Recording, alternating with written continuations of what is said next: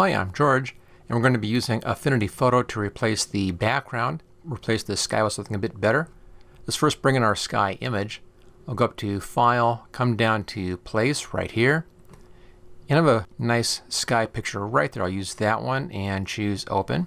Get this little cursor, just click in here someplace.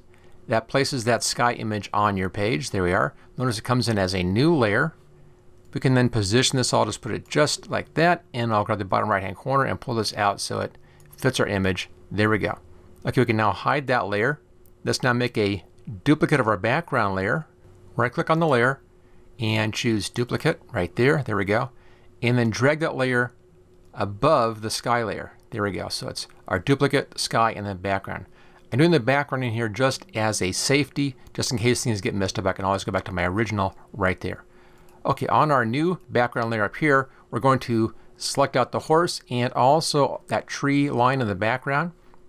For that, I like using this tool right here. This is the selection brush tool. It's real easy. You can see the brush size is right there. Mine's set pretty small. You can adjust your brush size right up here. Let's just set this at 35. There it is. And just begin brushing into the area that you want to keep. And then just work all the way around the horse. And I'll get that area here, and we'll get in here.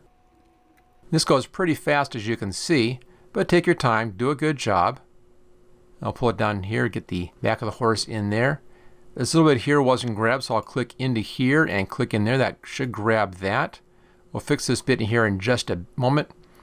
And then pull around and get the rest of the horse in here. If you want to do just the horse, you just make your selection just like that, and then clean that little bit up right down here. If you want to also have the tree line, which I do, come in and extend your selection into the tree line. I'll normally go along the top like this, and then I'll work back in and fill in the rest of that.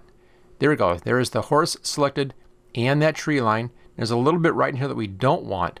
So I'm going to change my selection here to subtract. Click the subtract tab, then just click into there, and that should remove that little bit, and that's pretty good.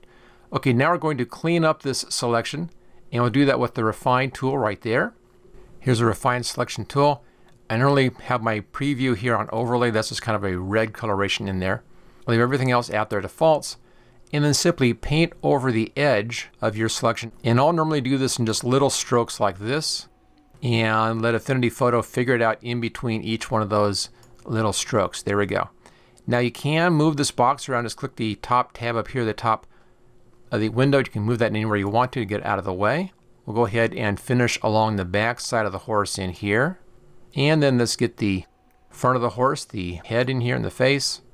And just work around the whole section. Now some things like these real thin, real fine hairs in here, it won't get most of those. They're too small for a fine edge to catch, but it will get most everything else.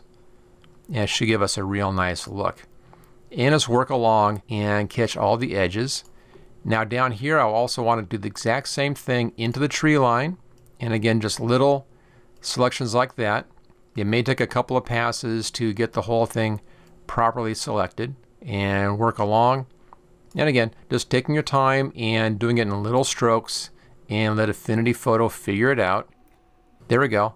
Once you have that done, once you've done the whole edge, come down here where it says selection, and change this to new layer with layer mask, and choose apply. It figures it out, and there we go. There's the new layer. This checkerboard pattern just means that that's transparent. So we've now removed the background, and we can then replace this background with anything that we want. Just put a new layer underneath that layer with the layer mask. Like we have our sky layer right down here. I'll show the sky layer. There it is. So we've now removed the background and then replaced that with a much better sky background very quickly and very easily here in Affinity Photo. Make sure you check out the link for my complete Affinity Photo training course, and the link for that's right there in the description. And I'll see you next time.